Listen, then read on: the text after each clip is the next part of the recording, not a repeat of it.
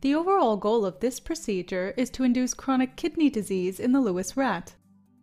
This is accomplished by first administering the nitric oxide blocker Ng-nitro-L-arginine, or LNNA, for a period of 4 weeks.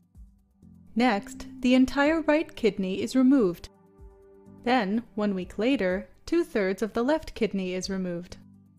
Finally, while being treated with LNNA and a high-salt diet, the development of renal failure in the rat is followed over time.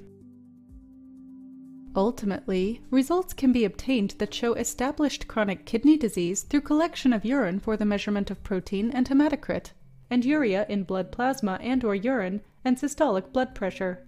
Renal function is ultimately determined by inulin and para-aminohippurate, or PAH, clearance.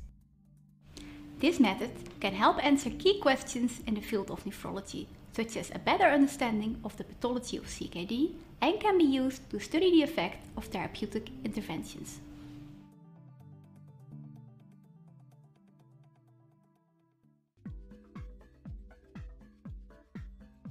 Four weeks prior to the initial nephrectomy procedure, start administering 20 mg per liter of the nitric oxide synthase inhibitor, LNNA, in the rat's drinking water according to this timeline. Before beginning the procedure, use 70% alcohol to disinfect the table.